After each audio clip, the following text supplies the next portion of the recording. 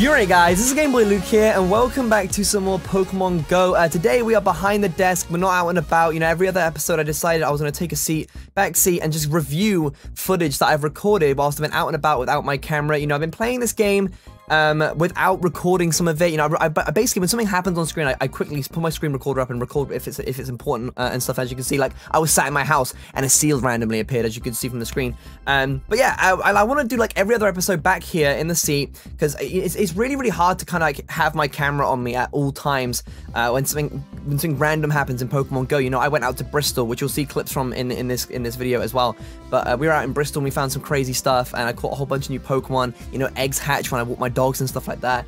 And I can't capture all of that because I can't sit here and record like 10 or 11 hours of Pokemon Go footage in the whole day and then break it all down. It would take me so much time to do, and yeah, you know, you don't have to consistently record yourself over and over again. So basically what we're going over right now is some clips that have been recorded over the last week or so since I last played the game in the video. But the clip you're watching right now, I actually took my mum to a shop, and around the shop were two Pokemon that I hadn't got yet, being Abra and Shelder, which you can see right now as I'm failing to throw Pokeballs at these things. But it's been really cool, because last night, actually, I didn't record anything crazy from last night. I did catch some cool Pokemon, but I didn't record anything.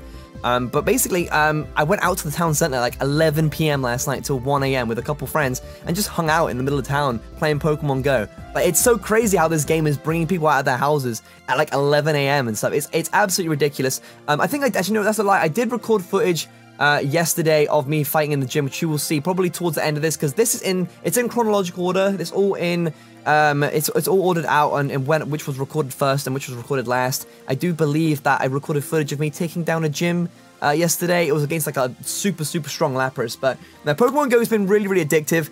I'm really enjoying it, and I'm actually starting to put money into it. I understand you don't need to do that, but in order to progress quicker and faster, I have been putting money into this game. For example, you can buy egg incubators, and I had no idea you could do that. And when I walk my dogs, I'm like, okay, let me just buy like 2 egg incubators and just go for it and hatch these eggs. Because in the last episode, I'm pretty sure we had a 10 km egg that didn't get the chance to hatch, which will hatch. Actually, I think he's gonna hatch just about now. You will see what we get from this egg.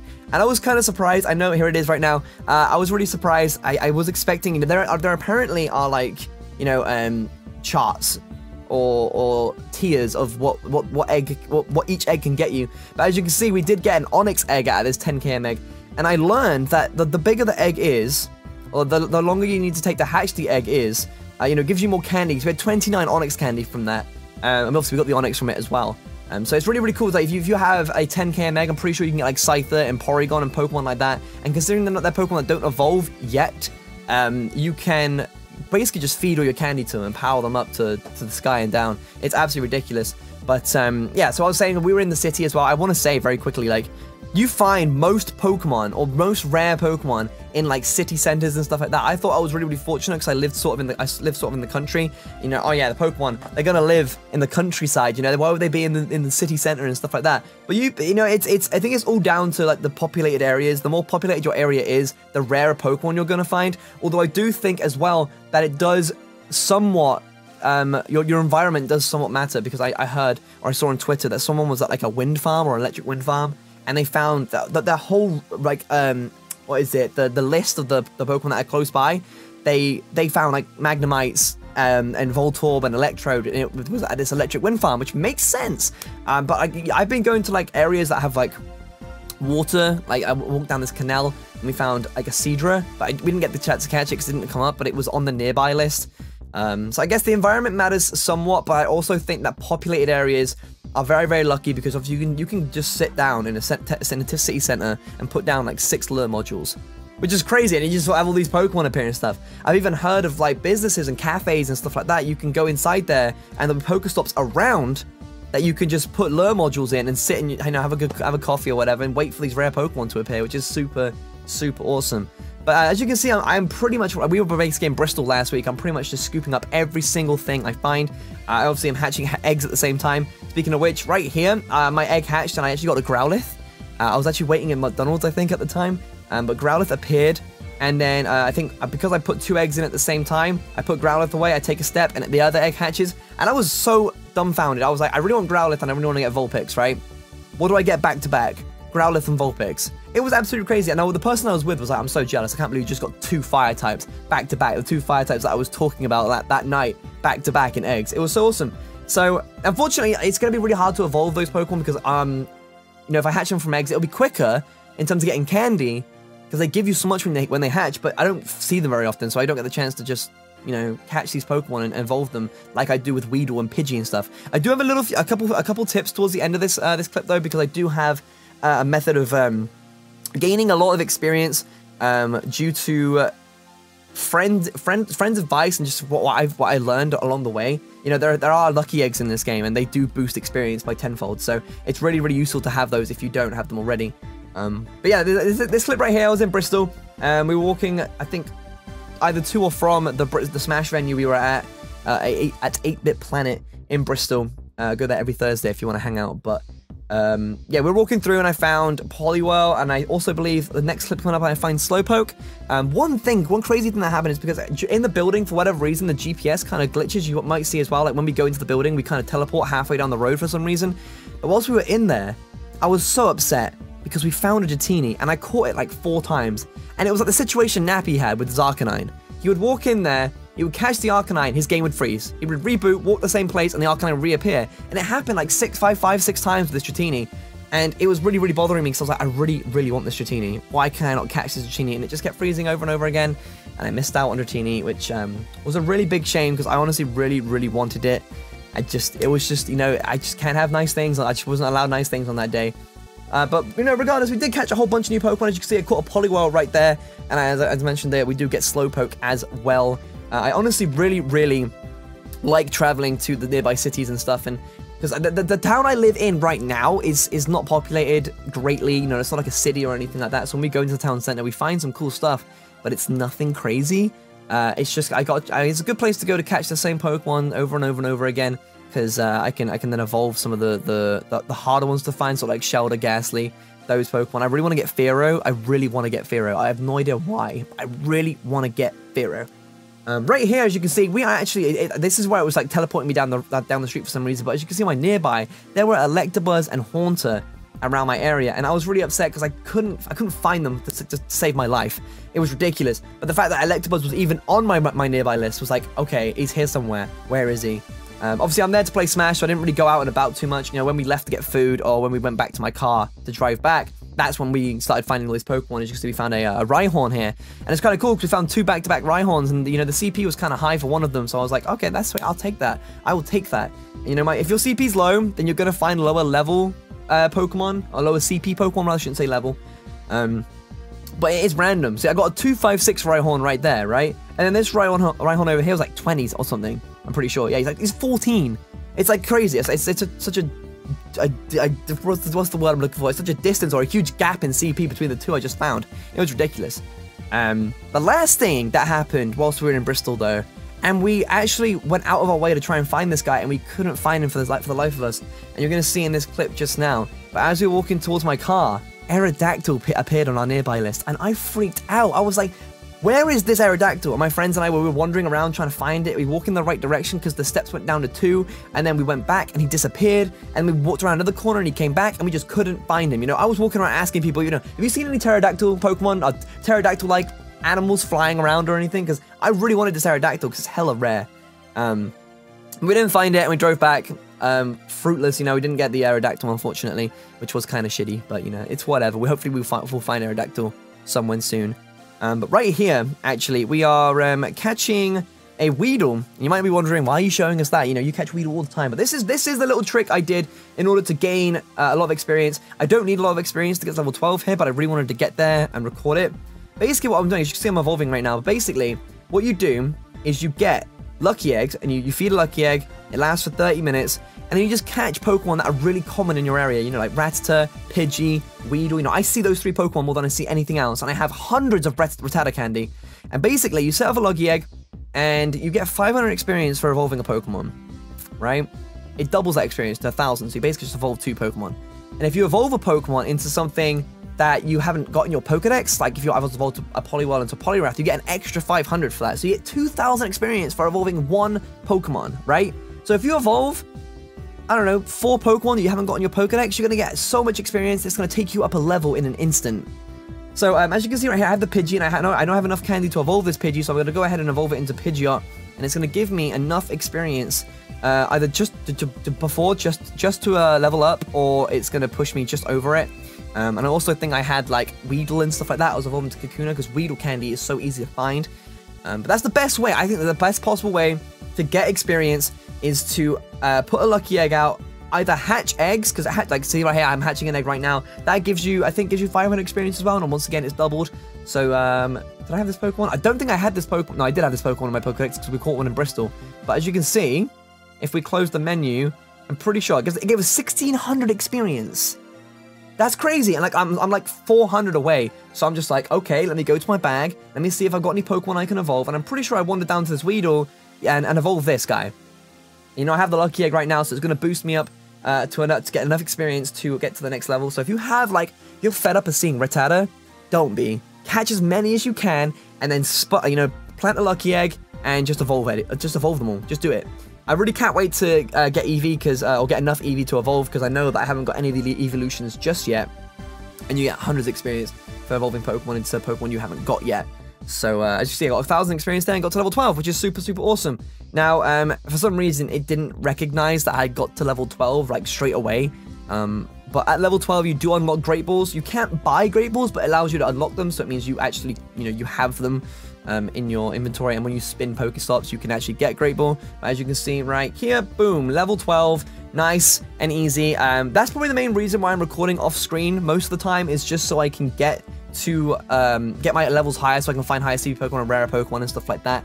But I think now that we've shown you all the clips that I've been doing and been doing over the last week or so, I'm gonna load my phone up and I'm gonna show you some of the Pokemon, or just show us our current Pokemon on our team and what levels and stuff we have just now. But before I do that, I completely forgot about this. There was one last clip I wanted to show you guys, and that was the gym battle that we had in my town.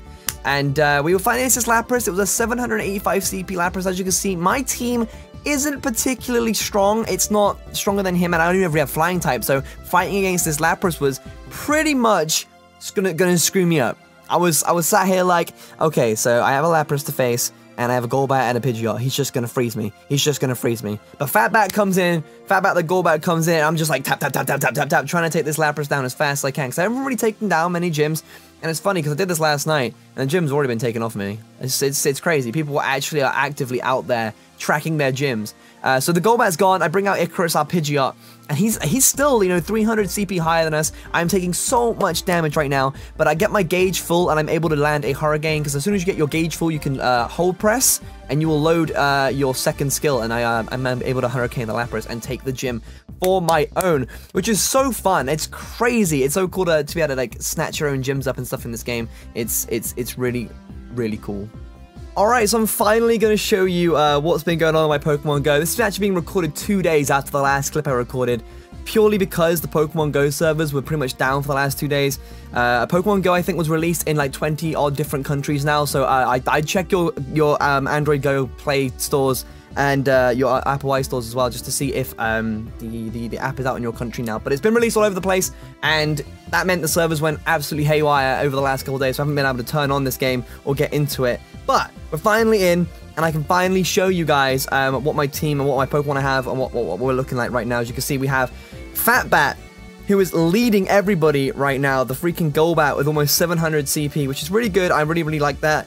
I do kind of want to run through some evolutions and stuff like that, because we do have a whole bunch of, like, Rattata, and I'm pretty sure we just hatched, literally a second ago, I just hatched a 200 odd CP or 300 odd CP Oddish right here, who can actually evolve into Weeping Bell. So what I'm going to do is, before I do anything, it's like I normally do, and I was explaining earlier, is that if I pop this lucky egg real quick, what I can do is go in here, get this Oddish, and evolve it. So I'm going to evolve the Oddish. I don't think I've got Weeping Bell in my Pokedex yet. So when Weeping Bell, oh my god, I just said Gloom. Oh my god, Oddish evolved into Gloom, Luke. Oh, I saw Bellsprout. Okay, so I don't have Gloom in my Pokedex, I'm pretty sure. So once this thing evolves, we should get about 2,000 experience. There's Gloom and his gloomy self. There he is. And once that's done and achieved, we have registered Gloom to our Pokedex, which is marvelous, absolutely wonderful. And his CP is 476. Oh, goodness.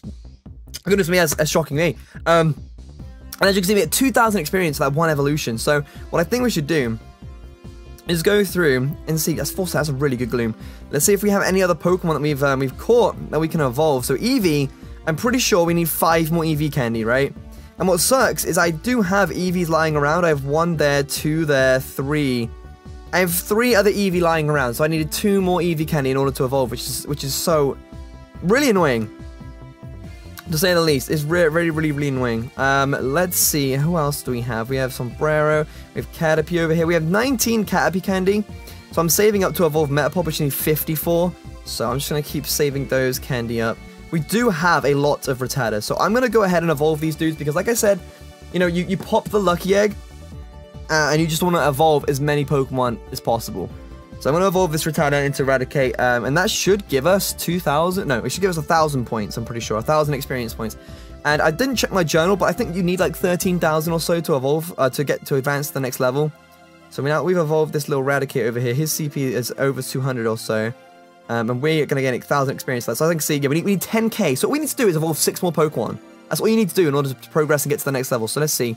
Clefairy, we need loads more for Clefairy. We have Paris, we have Psyduck. I'm pretty sure Psyduck needs a whole bunch. Yup. Venonat, we need a whole bunch too. Rhyhorn, I only just caught recently, so I don't have any candy for him. Nidoran needs 14 more. We have Eradicate over here now. Staryu, I really want to evolve, but Staryu's super freaking hard to find. I bumped into it earlier, but it just didn't appear on my game, unfortunately. How much? We have 50 Pidgey candy, so I'm just gonna evolve these Pidgeys. It takes 12 candies to evolve a Pidgey, so I may as well evolve the Pidgeys that I have. I think that's 3 or 4 evolutions right there. But this is literally the best way to grind out experience. If you have a lucky egg or you want to buy one, go, grab one before you evolve everything, because you get so much experience for evolving Pokemon and hatching new Pokemon at that as well. And I have a bunch of eggs I have as well, but I don't think I'm going to be walking around a lot today, so I'm going to hatch those at all. But let me get to the next Pidgey. Let's evolve this little guy as well, and we shall see. Because the higher level you progress, I mention this all the time, but the higher level you get, the more experience, well, the more experience you're going to get, obviously, but like the higher level you get, the more Pokemon you're going to catch, the better Pokemon you're going to catch, the higher CP Pokemon you're going to catch. Because I was walking around today, in comparison to when I walked around last time, when I walked my dogs, I was getting CP like 50, 60 Pokemon, now I was getting like 200 CP Pokemon, and they were really difficult to catch. So that's that one caught. Another Pidgey, there we go. I'm just going to get all the Pidgeotos right now, to be honest with you. You know, if you evolve a Pidgeotto into a Pidgeot, you're going to get the same experience as evolving a Pidgey into Pidgeotto. So I honestly think Pidgey and Rattata are the best Pokemon you can evolve, because they were, oh, and Weedle and Caterpie to Metapod and Kakuna, because they're the easiest to evolve, but they give the same experience. So there we go. So another Pidgeotto right here. Wonderful. He's 246. And we have a Rattata over here, which I can evolve as well. So I'm just going to do this. This is honestly the best way. If you look up any video, this is what they'll tell you to do. Literally sit here and tell you to do. Go and evolve all your Pokemon, and pop an egg and evolve all your Pokemon. And I'm actually thinking, I hit level 13 like about 20 minutes ago. So if I can hit level 14 now, that's showing something. Because I was pretty much just on the border of being level 13. So we got Eradicate over here. His CP is 328, which is actually really good, actually. Wow. We have a Weedle, and we have 23. So I'm going to evolve this Weedle as well. See, that's 102 Weedle. I was catching like 10, 20 CP Weedle before. So we're gonna get this Kakuna. Bum. Let me see. So we have Kakuna. How many Pokemon have we evolved now? Have you been keeping count? Like 4 or 5 now, so it's like 4k experience. Okay, so we got the Kakuna. His CP is 113, so it barely changed. We have Caterpie. I can evolve Caterpie, but I'm trying to save up to evolve my Metapod, so I'm not gonna burn that. Slowpoke needs a whole bunch. We have another Rattata over here, so let's evolve him as well. Because Rattata, it only has 1 stage evolution, and once I evolve this thing, I'll have like 17 candy anyways, so I can use that to power up my strongest Eradicate and get him even stronger. Because I'm pretty sure we still have Fang, who took the gym for us in that one episode. But there's another Eradicate for us right here. What does suck is that you can't trade these Eradicate for extra candy. Like, you get 1 piece of candy. How is Rattata and Eradicate equal in the amount of candy you get given? I want to trade off an evolution and get 5 candy back or something. I feel like that's more fair. And we have another Pidgey. I think this is the last Pidgey I've got, so I'm going to evolve this one as well. And if we are lucky enough, we might have just scraped the line. We might just be level 14 now. So let's see. We're going to evolve this little guy. And boom, Pidgeotto. There he is. He is CP. What is your CP, buddy? Your CP is 47. That's trash. That's booty. But look at my level 14. Boom. You just watched me progress pretty much through a whole level just by evolving Pokemon I don't really have. You know, Pokemon, yeah, evolving Pokemon I already have, rather. All the weak Pokemon. You earn a medal, evolve 20 Pokemon. Look at that. And there's Rattata over there. So, like, at this situation, you just want to grab that. You want to grab that Rattata. Like, I gained pretty much, like, 10,000 experience right there. The best way to do it, honestly. Any other tutorial video will tell you the same thing, but that's probably the best advice I could give you with this. So if I go back to my Pokemon, they're organized by CP. I have a bunch of training to do because I really want to get Growlithe evolved. I want to catch some more Drowsy. I did catch a Squirtle as well. You can see we have Squirtle here. I was really, really happy with catching Squirtle. I just need to get Charmander and I have the trio. I want to get a Clefable as well because Clefairy, they're not common, but there's a... They're giving a Clefable. I just feel like Clefable would be great. Same with Wigglytuff, actually. But I am going somewhere next week, so hopefully I should be able to find some really, really cool Pokemon in this said place I'm going, which I'm really, really excited about. Should be able to record some cool Pokemon Go videos or something out there. But I'm going to end this video off right here. If you guys have enjoyed this Go video, please do leave a thumbs up down below. It'd be super awesome of you. Next week, I should have a Go video coming up within the next week or so, because I will be traveling, so I should be able to, you know, record my screen and get my camera and show some new environments off that I haven't been to before and catch some new Pokemon and take some gyms off in a place I haven't been to. So I'm really, really excited about that. But yeah, thank you all so much for watching and I'll see you guys next time.